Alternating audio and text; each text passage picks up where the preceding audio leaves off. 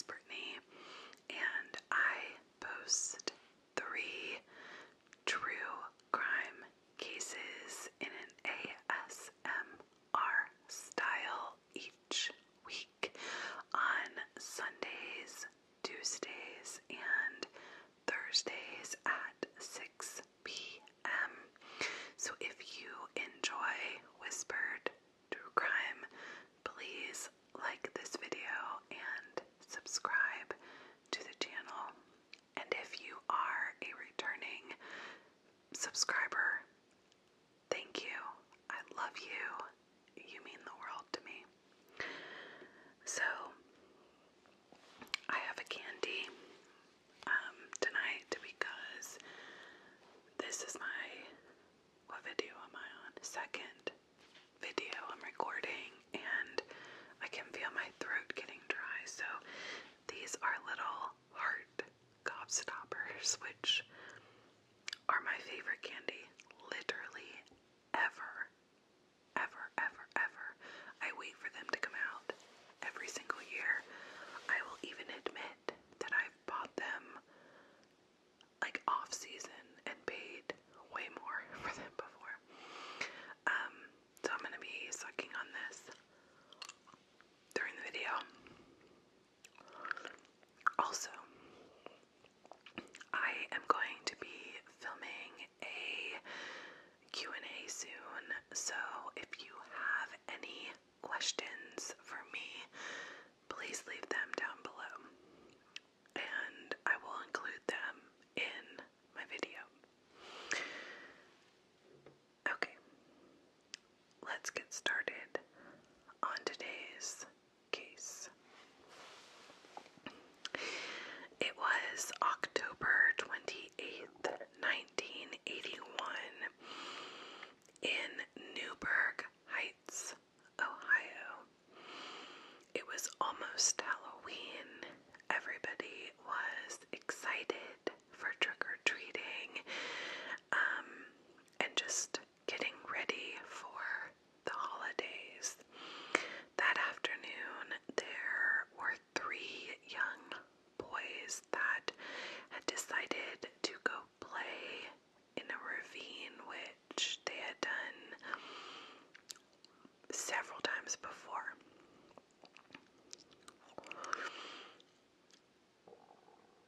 When they got there, they stumbled upon the most frightening thing any of them had ever seen. Laying there on the ground, arms stretched out and no shoes, was the body of a teenage boy. The kids freaked out and run home to their parents, who called the police. The body was very quickly identified as 17-year-old Kurt Sova. Kurt had been reported missing 5 days earlier by his parents after he didn't return home from a night out with a friend. But who was Kurt Sova, and how did he end up in a ravine for these poor children to find? Kurt Sova lived with his parents, Dorothy and Ken, in a quiet Ohio neighborhood. They lived a comfortable middle-class life, and Kurt was the youngest of 4 sons.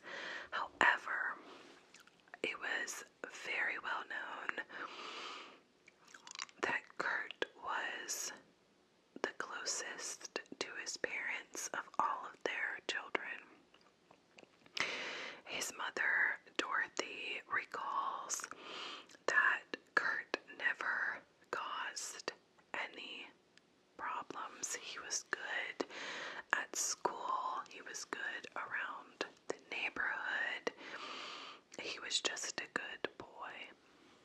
Now, Kurt did like to party, just like any other 17-year-old boy in the early 80s. He would often go to parties on the weekend with his friends where he would drink a little bit and occasionally smoke some marijuana. And that seemed to be what the plan was for the night of October 23rd. It was a Friday, and Kurt had actually skipped school that day, which his parents did not know. And he ended up going to a liquor store where he was able to talk a man into buying him alcohol. The man buys him a fifth of 190 proof Everclear. And he ended up sort of starting the party early and had been nursing the bottle all afternoon.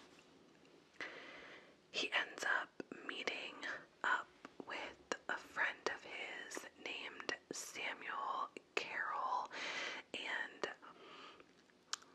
the two of them decided to go to a house party. So Dorothy stayed up really late that night, waiting for Kurt, because it was pretty unlike him to not come home. The only time that he would not come home was when they knew about it, and he was always home by 11 p.m. at the absolute latest. So Dorothy, eventually falls asleep, and when she wakes up on Saturday morning, Kurt still isn't home. She starts calling his friends to see if they knew where he was, and while she was doing that, Ken actually went out and started looking for him around the neighborhood. So Saturday, they just sort of spend the day looking for Kurt, calling his friends, all of that stuff. But by Sunday, when they were still not able to find him, they go to the police department and register him as a missing person. Dorothy remembers that by this point they had searched everywhere he was known to frequent. They had also searched the ravines, the schoolyards. She even was looking in dumpsters, and she was not able to find Kurt anywhere. By Sunday afternoon, so not long after Kurt was reported as missing, the police found out that Kurt had attended a party the night before, which was held at a duplex only 2 miles from the Sova household. So the party was thrown by a girl named Susan, and Dorothy, who is a badass in this case, decides to go and talk to her. So she shows up at this house, and Susan.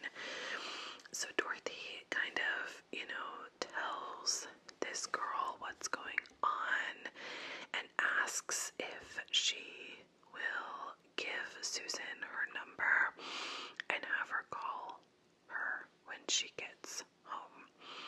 The girl agreed, and she did give Susan Dorothy's number because Susan ended up calling Dorothy. But she tells her that she didn't have a party. She doesn't know Kurt. She has no clue what Dorothy is talking about. But then Dorothy is able to speak to a pizza delivery man who actually delivered pizza to the party. So he says that he delivered to this party, and there was a party, definitely, and there was about 12 people there when he was there. So Dorothy, reaches out to Susan again, and she's like, hey, this is what the pizza guy said, and sort of, pressures her, tells her that Kurt is missing, and Susan finally admits that Kurt had been at her house and that he had been drinking very heavily. He ended up sick and just kept drinking even though he was sick.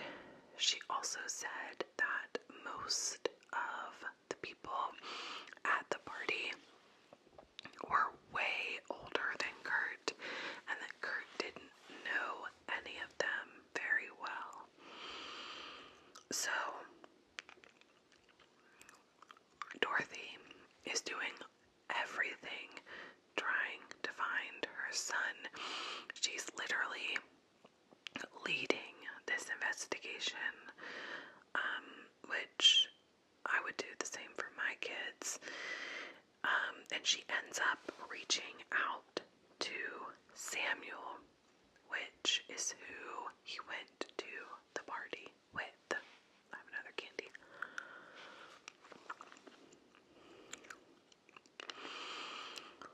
So, Dorothy had this to say about the conversation that she had had with Samuel. Quote, the fellow that Kurt went to the party with told me that Kurt had become ill. They took him outside for some air, and because it was a chilly night, he ended up going upstairs to get Kurt's jacket, and he left Kurt leaning on the fence. He went up to get his jacket and came back down, and Kurt was gone. Now, Samuel says that he looked around for Kurt outside and inside, and after a while just assumed he had left and gotten a ride home, and he didn't think much of it. I'm gonna say though, leave with the people you came with. Do not leave people at a party. Ever, ever, ever. Ever. Ever, ever. Okay, so that takes us back to the point when Kurt's body was found. It turns out that the ravine where his body was found was actually only 500 yards from Susan's duplex. An autopsy was done on Kurt's body. However, they weren't able to find out what had happened, how he died, or anything. There weren't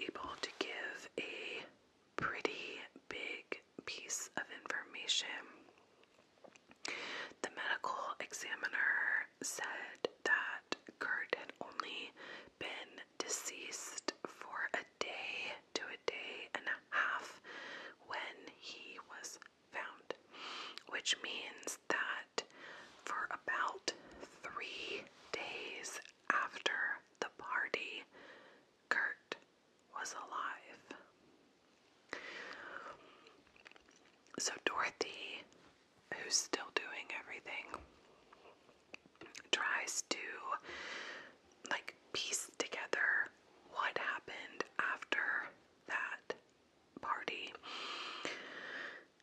There was a friend of Kurt's named David who came forward saying that he had actually seen Kurt 3 days after the party. He claims that Kurt and another boy were walking down a street only about a mile from the Sova house.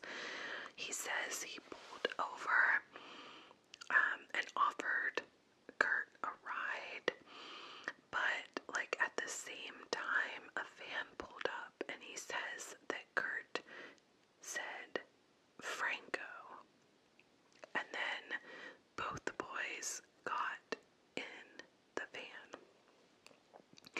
David said that he didn't know Kurt was missing at that point, so he didn't do anything. He just like brushed it off and left.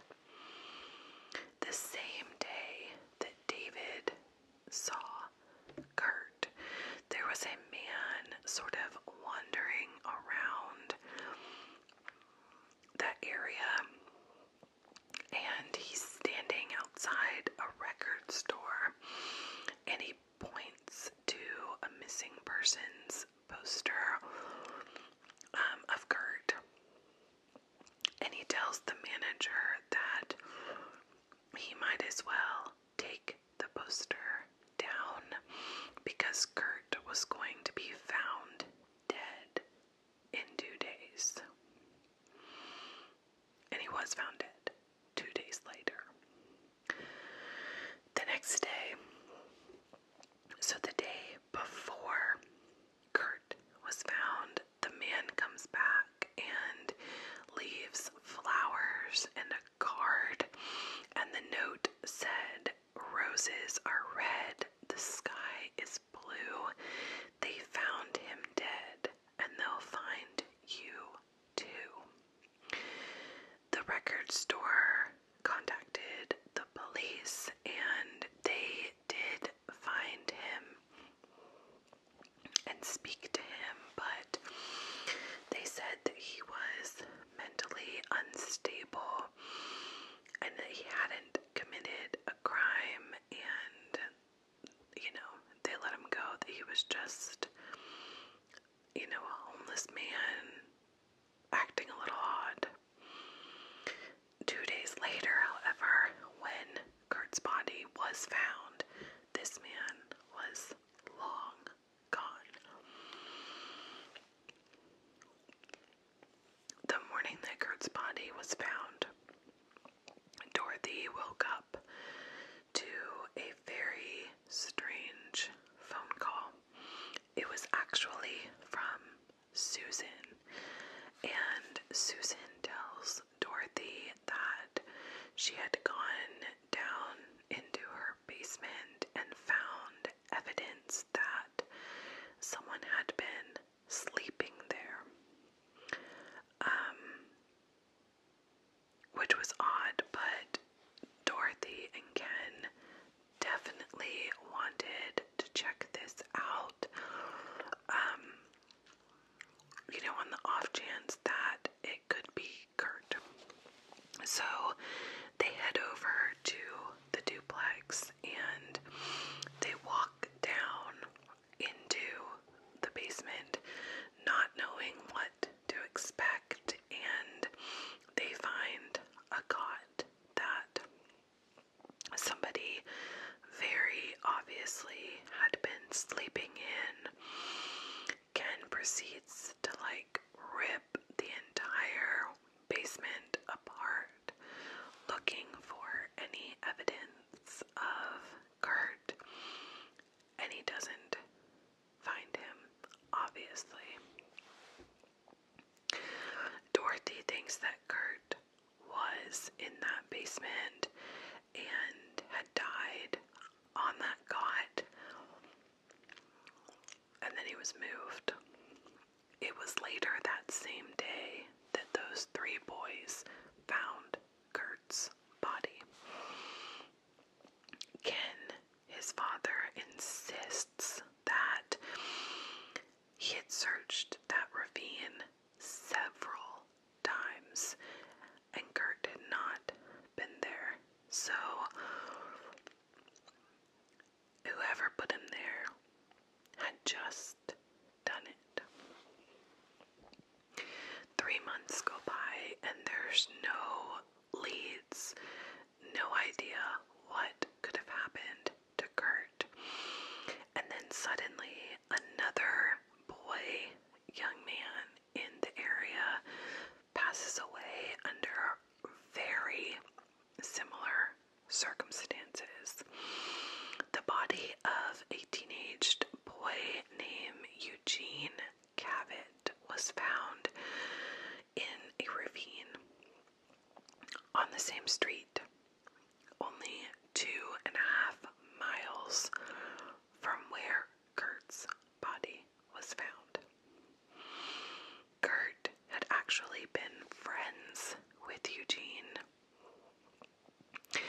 There was evidence that both the boys had been alive for several days after their disappearances, and just like Kurt, Eugene was missing his right shoe. Now, Kurt's shoes were off, as I mentioned earlier, and they were able to find the left shoe, but never the right, and it was the same in the case of Eugene.